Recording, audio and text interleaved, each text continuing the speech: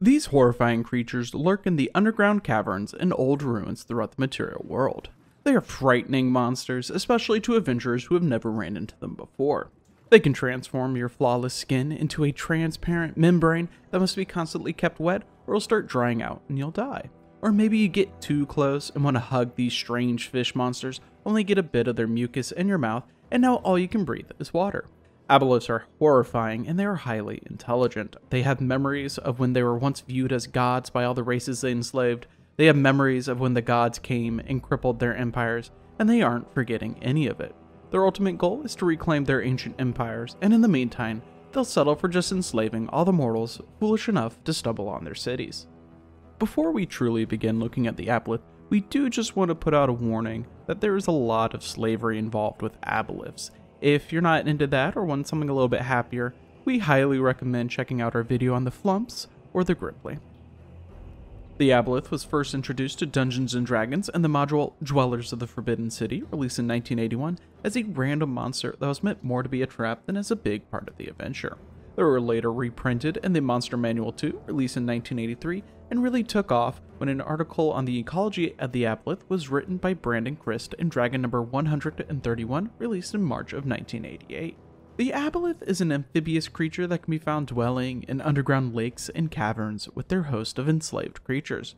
In the adventure, Dwellers of the Forbidden City, the Aboleth there is guarding the front entrance to a city using illusionary traps to trick adventurers into falling into a moat, and then the Aboleth would then enslave any adventurers it could and take them to an underground city.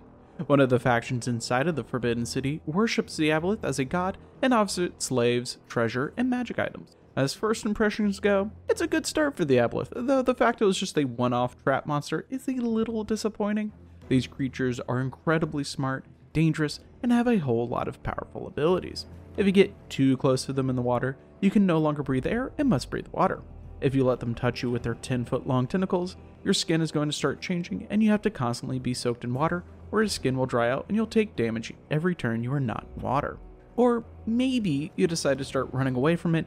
Well, hopefully you get away fast, or else it can enslave you with its mental powers.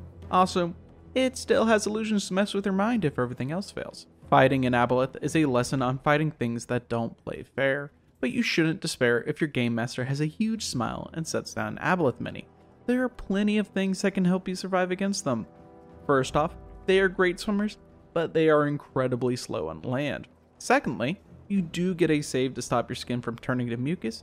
If your best friend, the cleric, is able to cast Cure Disease on you within 2 to 5 rounds of you getting changed, you no longer have to worry about your dried out skin, though a Cure Serious Wounds is required to remove the slimy membrane skin condition. And lastly, if you get its mucus in your mouth, it only lasts between 1 to 3 hours before you can breathe air again. In the meantime, you have to paddle around in the kiddie pool before you can breathe air. Now we've talked about what it can do to you, but what exactly does it look like? It's amphibious, most of them have 4 tentacles, its body is covered in slime with a singular tail to help propel it quickly through the water. The most common of the Aboleths are 20 feet long from their 3 eyes on their face to the fish-like tail at the end. They feed off of microscopic organisms in the water as they have no teeth in their mouth, though they can still bite and swallow whole medium-sized creatures like your average adventurer, but it's not something they actively try to do. They are freaky with their 3 eyes down the front of their face, and their mouth is on the bottom of their head, always facing down. They weigh several tons, with the largest of them weighing up to 10 tons. The adventure that the Aboleth is introduced in, and their entry in the Monster Manual 2, provide scant few details about the civilization of the Aboleth. In fact, they only mention that there are rumors of a secret city beneath the surface in massive underground lakes and caverns where more of the Aboleth and their slaves live. In the ecology of the Aboleth, more secrets are revealed, along with several more types of Aboleths. The most common of the Aboleth are the ones that everyone encounters on the surface, and no one thinks that there are more Aboleths than that. Unfortunately for everyone, there are secret cities, and they are full of Aboleths and their slaves. The ones on the surface are just the weakest, sent to bring back more slaves, and to keep gathering information for the other Aboleths. Above the common Aboleth is the greater Aboleth, who takes the slaves that the common gather, and are in charge of large masses of slaves in the city, watching over them and breeding them for qualities that the Aboleths want.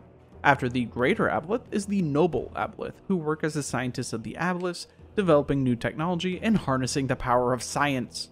Aboleths despise magic, and while they can cast some spells innately, they mostly focus on their psionic powers and their technology targeting magic users first when it comes to a fight. What separates the noble Aboleth from the others is its larger head, and while it has 4 tentacles, 2 of them end in 3 fingers it can use for fine manipulation and motor control. Watching over the city of Aboleths are the ruler Aboleths. These creatures are in charge of the Aboleth cities and rarely ever leave except to mate with other ruler Aboleths and other Aboleth cities. Yeah, there are more than one Aboleth city, which means there are a lot of Aboleths below the surface. Try not to think about that too much when you go spelunking in that old abandoned mineshaft. Speaking of mating, Aboleths mate, and as horrifying as they appear now, we don't want to imagine that. Each Aboleth has a set of male and female organs in them, and when they mate, which is about every 500 years, each participant gets a single egg that it then deposits somewhere safe for it to fertilize in a week.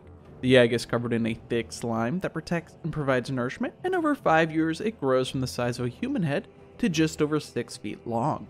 The Aboleth will then hatch, and after a year of mutating, will take on the appearance of its parents. 10 years later, and it's an adult and ready to grab some slaves, or rule a city, or anything else that Aboleths do. The final Aboleth, since a ruler Aboleth apparently wasn't enough, is known as the Grand Aboleth. These massive creatures are 70 feet long at the shortest, and can communicate telepathically with any Aboleth within 10,000 miles of it, giving it complete knowledge of all of its Aboleths. The Grand Aboleth watches over multiple Aboleth cities and is hidden in the deepest part of the world, watching over the Aboleths and formulating its plans. The plans of Aboleths is to take over worlds, and the Grand Aboleth uses its noble Aboleths, the scientists, to figure out ways of reaching other worlds and stealing their resources, and, of course, taking slaves. One final note on the Aboleth: a few months after Dragon number 131 was released, Dungeon number 12, released in July and August of 1988, released an ocean adventure where an Aboleth was a part of it. This brings up that there are saltwater Aboleths, though none of the other sources mention that the common Aboleth can only live in freshwater.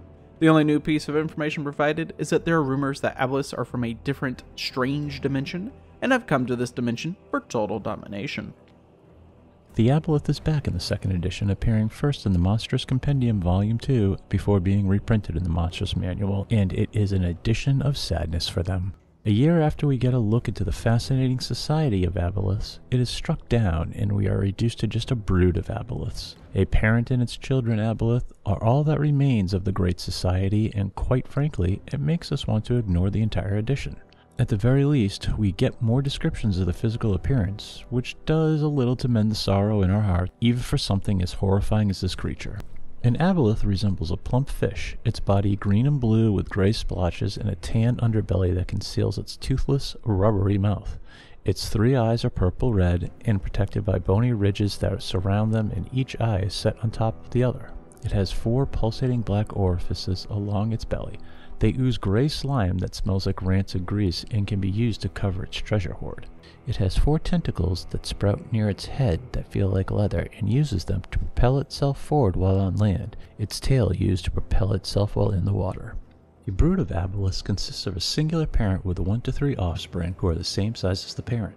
These offspring obey their parent implicitly, and only become independent when their parent dies off. All Aboleths pass down their knowledge to their offspring when it is born, and all mature Aboleths can learn any knowledge that their intelligent food knew in life. That is, if they eat a wizard, they know all the wizard's knowledge of magic and lore.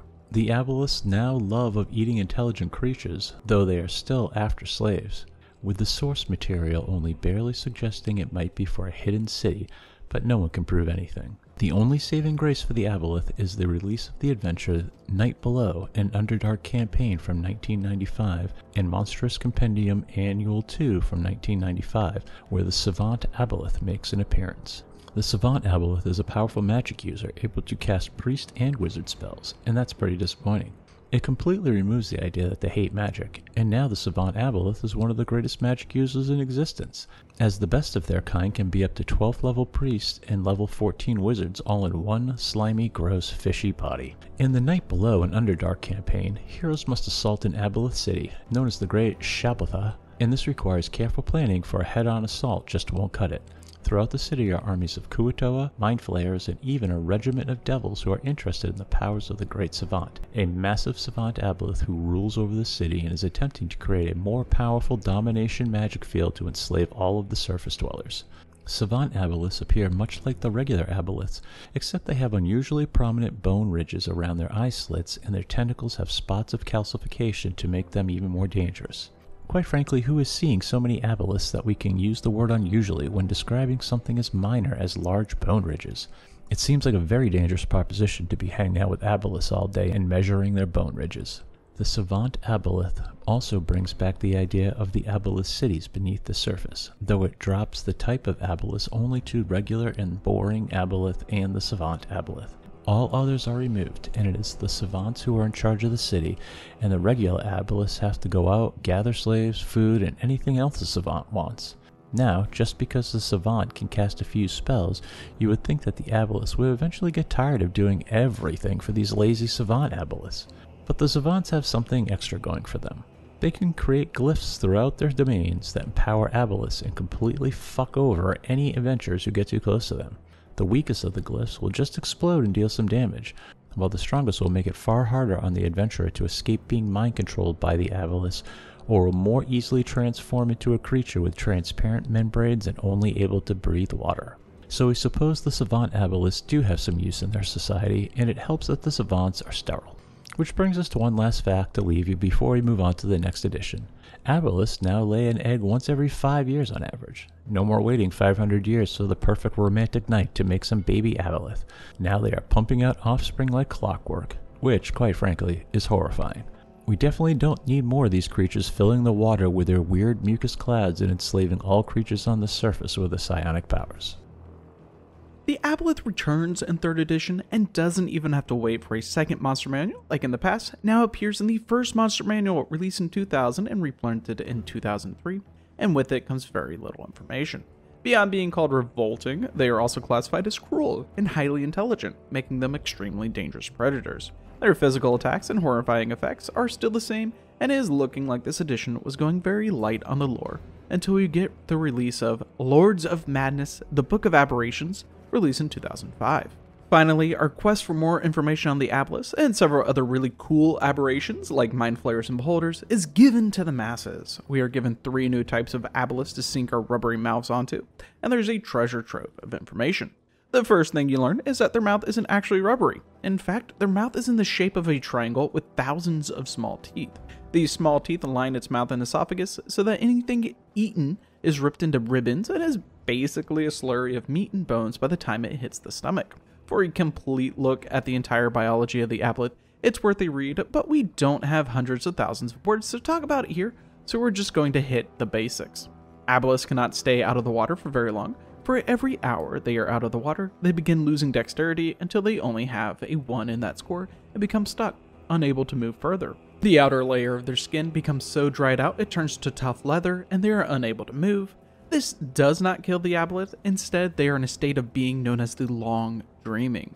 This is a fate many consider be worse than death. In this state, they can last forever, unable to move, waiting for water to reach their skin and unbind them from torment. Aboleths are also reported to live for thousands of years, and they might even be immortal. Though the oldest Aboleths are massive creatures and rarely ever venture to the surface, so little is known about them. Another big thing about the Aboleths is that they have incredibly long memories, and they learn all their knowledge from their parent when they are born. And yes, a singular parent. The reproduction cycle of an Aboleth is that the parent, every 5 years, is consumed with the urge to produce a child, so they find a secure or hidden away cave or cavern and will lay between 1 to 3 eggs in a slime-like cement, and then squirt enzymes out of their tail that will soak through the slime, hardening it. The enzymes will then fertilize the eggs, and an offspring will be born in about 5 years. The offspring are born completely matured, but are much too weak to protect themselves, and they stick with their parent for about 10 years until the child leaves on their own. Up until now, the Aboleths haven't really had a deity they followed, and we are given a reason for that. Aboleths, because they have such excellent memories and have all the memories of their parents, all know when their race was created. They credit their creation to Piscathus, the Blood Queen, who is an elder evil who travels through the dimensions, spreading her seed to all the world. The Aboleths do not see her as a deity to worship, though they do give thanks and show respect to her and their architecture. Instead, they see their creation as just something that happened, and as she doesn't play an active part in their lives, it isn't something to worship. Another reason why the Aboleths don't worship a god or some other deity is that they have been around long before the gods were born or created or found the world. When the material world they claim as their own was first created, they were controlling the world with their massive empire and enslaving all useful races to build their cities. Unfortunately for the Aboleths, something happened to those races when they learned about faith and the gods came. The gods are said to have destroyed the Aboleths almost completely, with some stories claiming that only a single Aboleth escaped the wrath of the gods. So this is probably a good enough reason as to why they don't worship gods. They were on this world first, they were almost driven to extinction by the gods, and they have all the memories of this event from their parents that they can see perfectly. It's probably a hard thing to forget. Beyond exploring more of the history and religion of the Aboleth, we are also given information on 3 new Aboleths: the amphibious Aboleth, the Stygian Aboleth, and the Aboleth Aboleth. The amphibious Aboleths are stuck in areas with little water and have adapted to it. In places like a swamp, these Aboleths are able to breathe air and water, have some mobility on land, and they are more resilient to succumbing to the long dreaming. The Aboleth Aboleth are also known as aerial Aboleths, and these creatures can be found miles above the surface inside of massive clouds that they hold together with a psionic power. They rarely, if ever, venture within a mile of the surface and instead stick to their clouds with others of their kind. The final new Aboleths are the Stygian Aboleths, who eons ago were able to transport their massive Aboleth city and their slaves to the Nine Hells. More specifically, Stygia, a layer of the Nine Hells, has a massive frozen saltwater ocean. Here the Aboleths prospered and began morphing their shape to become more devilish. They control vast quantities of aquatic devil slaves and mortals from a variety of different aquatic worlds, and they are slowly growing ever more powerful in their frozen oceans. Many believe that the Stygian Aboleths are close to evolving into new breeds of devils, though for now they merely display some fiendish qualities. Lastly, our Aboleths now have minions, known as scum. These creatures are the blending of human and fish with scales, fins, and other grotesqueries. They are slaves used for protection, carrying treasures, or anything else the Aboleth needs. Scum are terrifying creatures to behold and have lost all their humanity and are full-on aberrations serving their dark masters. They are what happens when the Aboleths uses their mucus to morph and change their slaves, though they only choose their strongest and most trusted to change into scum. Introduced in the Monster Manual, the 4th edition brings a lot of changes for the Aboleth, and most of it definitely doesn't fall under the good category. Our Aboleths are still horrifying to behold, sort of. Their updated picture for the 4th edition shows them with a mouth directly beneath their eyes, which is less freaky than a rubbery mouth or a triangle mouth with rows of sharp teeth. Their tentacles are a lot lower down on their body, and really, they just kind of look sad and dejected, probably since they'll have to enslave people to make friends, as no one will willingly be their friend. In fact, the Aboleth's way of making friends is a lot different than this edition, and it's a bit more restrictive. There are 3 types of Aboleths: the Lasher, the Slime Mage, and the Overseer, and they all have their own roles. The Lasher is focused on killing everything and has no way of enslaving other creatures. Instead, it lashes out with a tentacle and the target is dazed and covered in slime. It then repeats this process over and over, bludgeoning the creature to death. It's a damn shame there was nothing about the creature's skin turning into a slimy mucus. The Aboleth was created to cause these horrifying effects to a party who had never encountered a creature before, and it just removes that. Up next is the Slime Mage, who now has the ability to dominate, except they still aren't enslaved. They can only dominate a singular target. After that, they are launching balls of slime at their opponents. The slime can immobilize or slow a creature, but it has none of the effects of the previous edition. Lastly, the Overseer gets the ability to enslave creatures by blasting a dominated creature's mind until they drop to 0 hit points. At that point, the creature is enslaved and ready to be turned into a servitor of the Aboleths. We're gonna circle back to those servitors in just a moment. Let's talk about one more ability that all Aboleths possess. It's their mucus haze that is exuded from all of them. All enemies within 25 feet of the Aboleth treats the area as difficult terrain and, well, that's it. No losing the ability to breathe precious air, no gaining the ability to breathe water, nothing. It's just difficult to walk through, and on top of that, it isn't even restricted to being just in water. It's everywhere. Speaking of which, the Aboleth now has a walking speed of 25 feet. Sure, that isn't as good as their 50-foot swim speed, but in the past edition, Aboleths were literally crawling on the land with a 10-foot walking speed. They are fast and deadly on land and in water, and that means a major weakness of theirs, dry land, doesn't really help out a group of adventurers. Back to the servitors, and this might be one of the weirder things to exist for the Aboleths. All throughout the past editions, the Aboleths wanted slaves to create their cities, and if an Aboleth ever ventured more than a mile away, the slave would get a chance to break their enslavement. which is a bit annoying as it means an Aboleth has to stick within a mile of all its slaves all at the time, but it's doable. Now, such creatures don't even get a chance to break from their enslavement. Instead, once the Aboleth is more than 50 feet away, the servitors all stop moving and just stand there all sad until their master comes back. That's completely ridiculous. Here I was thinking how restrictive a mile was, and now the Aboleths can't even go into the next room to get a snack without their slaves standing around being useless. Also, they just look like humanoids that have been flayed of their skin and not strange fish-man creatures. Speaking of Aboleth cities, there is no mention of them at all in the Monster Manual, though in the Forgotten Realms campaign guide from 2008, there is a chapter on the Aboleth Citadel called Ixapu. We aren't going to be talking about that as we avoid campaign-specific lore in these deep dives. The Aboleth in the 4th edition is just described as coming from the far realm and making their home in old ruins far down in the Underdark. Beyond that, there is little else described about the Aboleths, and that's a damn shame as they have such a rich lore built up for them in the past editions. The Aboleth arrives in the Monster Manual, released in 2014, and with it comes a mighty stat block to make any adventurer run away in horror. The Aboleths regain several abilities, like transforming creatures so they must always be in the water. They can make creatures that get too close to them only be able to breathe water, and they are back to enslaving any foolish mortal that tries to assume they have free will. The Aboleth is back to its full power, and we are even given some updated lore that mostly makes sense. Aboleths have been around in the primordial oceans long before there were gods and had slaved sentient races until the gods came and destroyed their Aboleth empire. The Aboleths have never forgotten this event as they have perfect memory and have vowed to rise again and destroy the gods. The Aboleths never forget, and the memory of this event is still crystal clear to them as they don't actually die when destroyed. They just reform in the plane of water. Yeah, sure, that makes perfect sense. We're lying, it doesn't. There is no mention as to why they reform in the plane of water, just that they do. There is no lore or history supporting that, and it's just a bit of new information that feels like a weird throw-in. Beyond their perfect memories and rebirth in the plane of water, they can also devour other creatures and gain their memories. If someone were interested in researching the ancient past, the Aboleths would be the perfect creatures to talk to, if it weren't for the whole enslaving of all mortal creatures that the Aboleths practice quite regularly. Aboleths have no specific Aboleth city in the Monster Manual, and they seem to just be solitary creatures with no broods to take care of.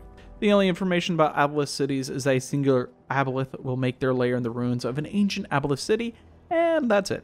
There is information in the adventure anthology Ghosts of Saltmarsh, released in 2019, from the adventure The Styes, which is actually an adventure from 3rd edition, but updated to 5th edition. And the adventure, an Aboleth from the Aboleth city of Endless Nadir, has found a kraken and is obsessed with the entity known as Tharizdun. It is tempting to care for the juvenile kraken until it can reach full maturity, as the Aboleth thinks Tharizdun wants the Aboleth to do that. The city Endless Nadir has dispatched 2 Aboleths to go after the Tharizdun worshipping Aboleth and destroy it, which is a bit of a trick seeing as how they are just reborn in the plane of water. All in all, the Aboleths have a lot of their old abilities back, including using illusions to trick mortals with, though part of us still misses the days when they hated all magic and had complicated societies, with several other kind researching technology to bring the world to its knees. At least we get rid of the servitors and bring back the scums and Ghosts of Saltmarsh with a pretty cool facelift. They look more like squid humanoid monsters rather than flayed humans or cheesy 80s horror fishmen. Our Masters of the Deep have had a lot of changes throughout the editions, though it has all been building up to some horrifying creatures that will completely ruin an unprepared party's day. These Aboleths have great and powerful societies, and nothing can stop their eventual rise, for their empire shall conquer the mortal world and destroy the gods who are foolish enough to interfere.